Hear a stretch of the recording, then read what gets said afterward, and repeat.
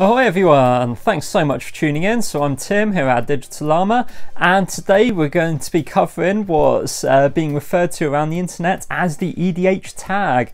Basically it's some of my favourite cards in a nice handy list.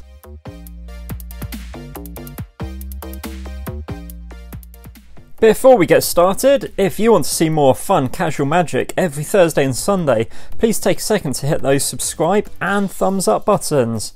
Also, please check out the channel sponsor, Arcane Cards. They stock MtG singles, plenty of sealed product and have great shipping. You can find the link to the shop down in the description, as well as a code to get 10% off your first order. With that said, let's get going.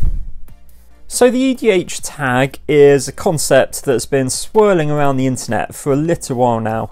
Started off by an Instagrammer named Maddie as one of those photo a day challenges.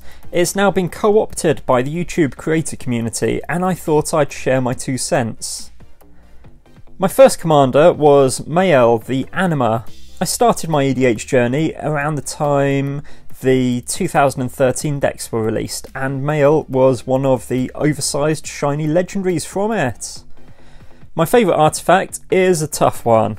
I could pick Soul Ring, but I'm going to go with a very old artefact from when I first started playing, Dingus Egg. Land destruction has since become a frowned upon strategy in many players' eyes, but back in the day, strip mines and stone rains paired with the egg was my jam. My favourite enchantment brings us a bit more up to date. Mechanised Production from Kaladesh Block is an artefact loving alternative win condition, with so many ways to trigger it in Commander. Servos, Treasure, Mirrors, the list goes on. My favourite instant is the good old Lightning Helix. I couldn't have a favourite cards list without some Boros in here. Burn, life gain, super cheap.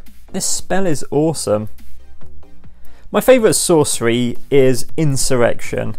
Absolutely brutal in a big EDH game. Just taking everyone's things and swinging in is a total joy. My favourite creature is a very personal choice. It's the Prodigal Sorcerer, also known as a Tim. I've had so much fun building decks to include my namesake over the years, from Pauper Thermo Alchemist recently to my Death Pits of Wrath Pingers deck growing up. My number one pet card is such a tough choice. I was going to say Besmirch, but we've already had Insurrection, so I'm going to go with Authority of the Consoles. Lockdown and life gain on a wonderful turn 1 enchantment is nothing to be sniffed at. My favourite magic artist has to be Rebecca Gay. She's created so many beautiful works over the years, from Channel to Enchanted Evening, and more recently the incredible Showdown lands. What do I hate to pull when opening packs? Colossal Dreadmore. This dude is seriously everywhere. My favourite Planeswalker for many years was Ajani Vengeance. Shards of Alara was such a fun block to be playing during, but my new favourite Planeswalker carries on the Boros torch. Nahiri the Harbinger is awesome. Looting, exiling and ultimately scouring your deck for that finisher is just too good, and you get to recast it again for double ETB triggers. My favourite card art is another relatively recent choice. For years it had been Gay or Nielsen, but for now it is Scott M. Fisher and his stunning Walker of Secret Ways.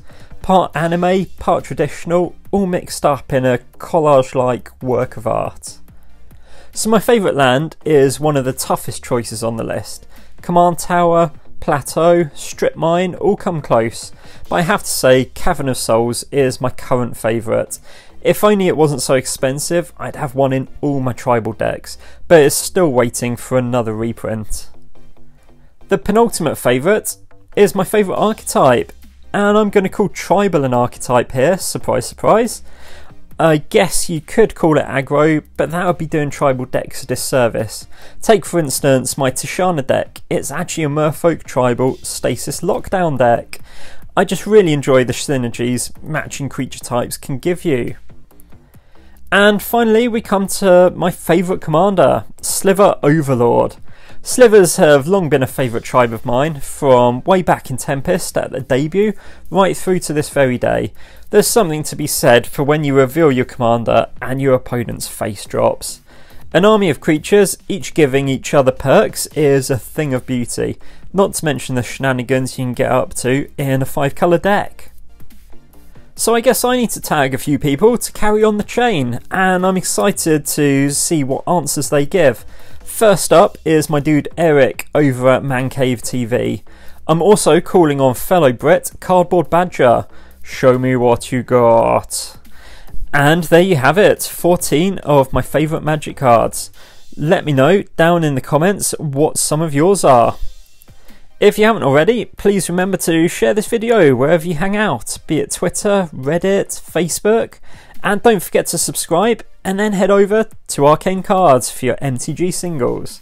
Thanks so much for watching, catch you all on the next one. Cheers!